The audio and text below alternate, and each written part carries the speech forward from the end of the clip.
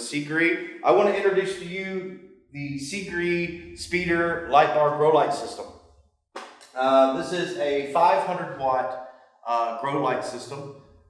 Its true power consumption is about 460 watts. It consists of 8 light bars, which I will show you. Has the LM301B Samsung chips, which are specially designed for the grow light system. And it also consists of the red spectrum 660 nanometer red LEDs. As you can see, this is a very friendly plug-and-play system. As you can see here, the light consists of 8 bars, all right? Each one of those running into 2 Meanwell drivers, all right? And this is supported by a hanging kit inside of our grow light tent. We have it hanging about 4 feet or about 130 centimeters.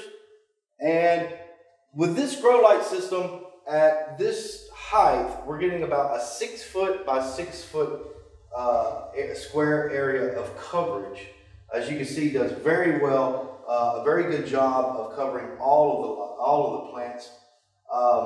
Now, this tent is 5 feet by 5 feet, and you can see that it's definitely getting the penetration that you want from the top to the bottom.